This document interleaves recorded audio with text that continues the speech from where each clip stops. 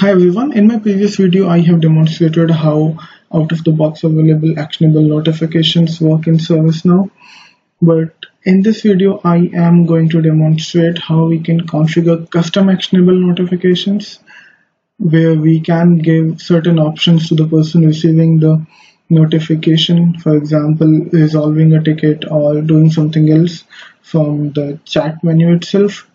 So the scenario which I'm going to consider for this video is when a person working on the ticket puts the ticket in, let's say, awaiting caller state, then caller receives a notification with a resolve option where if the caller clicks on the resolve button, then the ticket will be automatically resolved.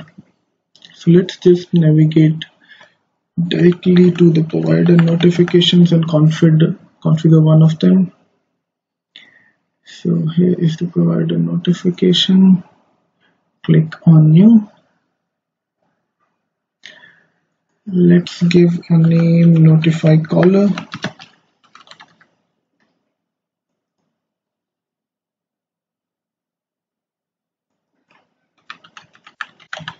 Table is obviously incident.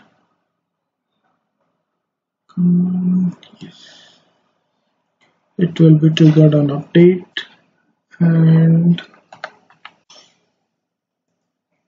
state is on hold and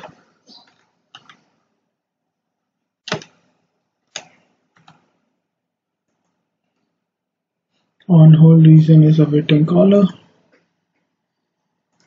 and the person who should receive the notification is the caller of the ticket, and now submit it. So this record is created. Now let's add some content to it.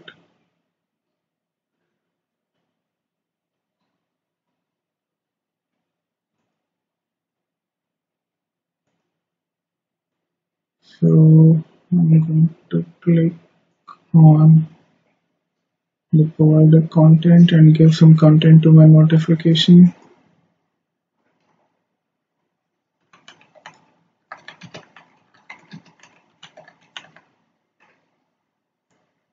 It will be a record card, then incident number, short description,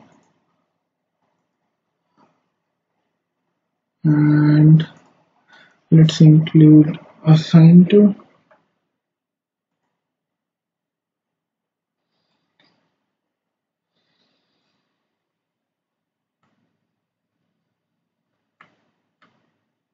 And additional comments as well.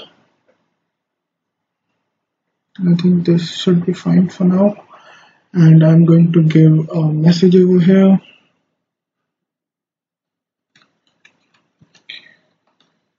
Ticket raised by you is awaiting your response, something like that. Okay, so let's submit this one as well.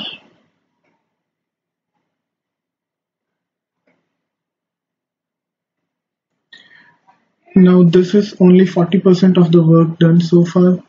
I have not configured the button anywhere which will be available for the caller to click on it and resolve the ticket.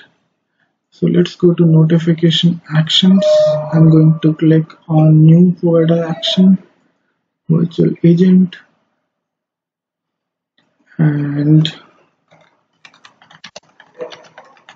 this is the place where all those things will be configured. And here in this topic list I need to select a particular topic which will run in the backend and finish the job. So as of now there is no such topic which is available which can complete the job, so I will have to navigate to the designer of virtual agent, and we can finish it later on. So if I filter by ITSM actionable notifications, so there are these couple of topics already available for us out of the box, which we can use in whatever way we want to use them. So for now, let me utilize this resolve incident topic, and I am going to duplicate this one,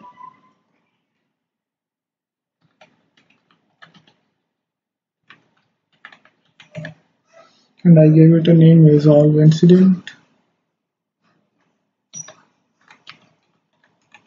custom. Let me just save this one.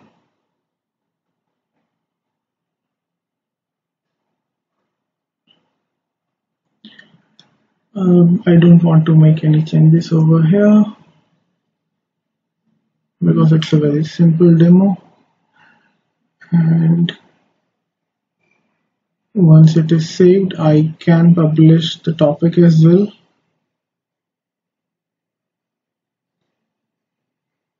And the topic is now active.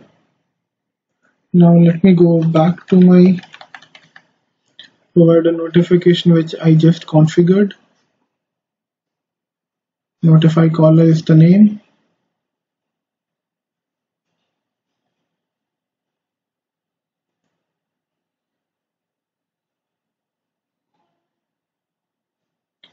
And now if I go to notification actions, I will be able to select the topic which I have just configured.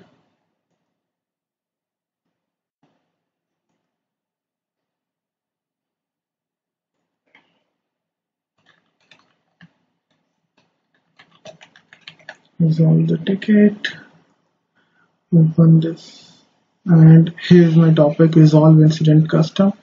If I select this one and submit,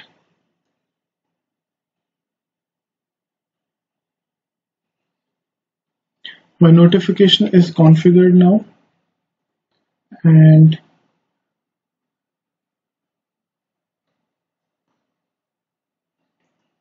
let's test it now. So this is the user system administrator who configured all the changes. Now let me log in with the person who has a ticket assigned to him by some other person, and he's working on that ticket, and he needs some information from the caller, and he just puts the ticket into a waiting caller state by adding a comment, and let's see how it goes from there. So I'm logged in as Jatin now, and this is the ticket assigned to him. If I click on this ticket and open the form,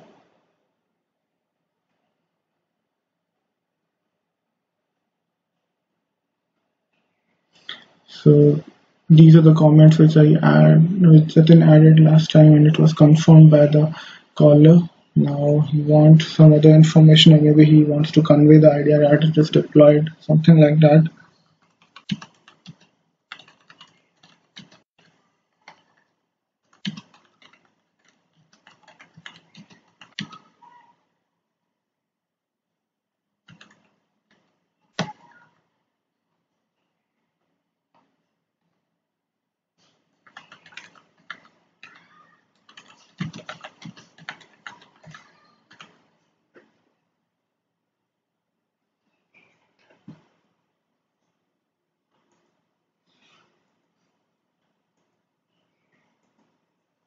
This might not be the very genuine case.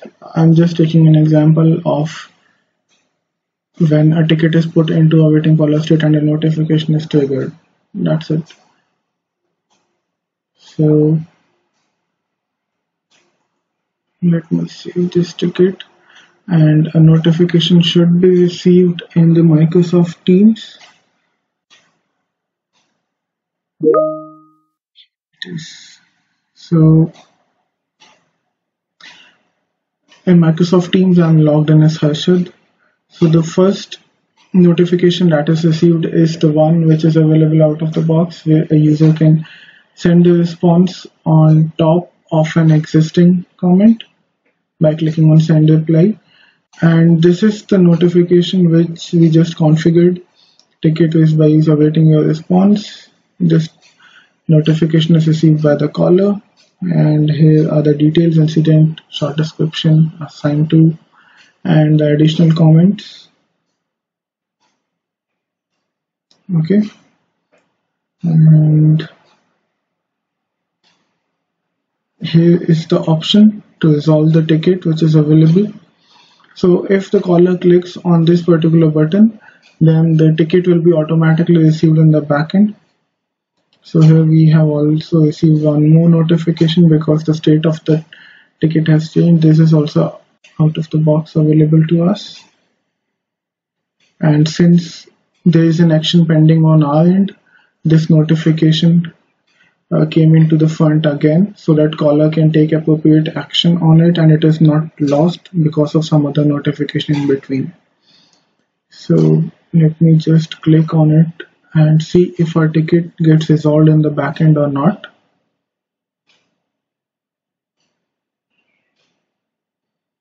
So virtual agent says that this ticket is resolved, and if I go back to the ticket, you can see that the ticket is already resolved now. So this was one way, and we can do a couple of more things. This is what I have utilized using the out of the box topic flow which was already available to us. But apart from this, we can also create our own topic flows and use them as per our own convenience based on the process we need in our organization, and a lot is possible. So thank you for watching, stay safe and take care, and don't forget to subscribe.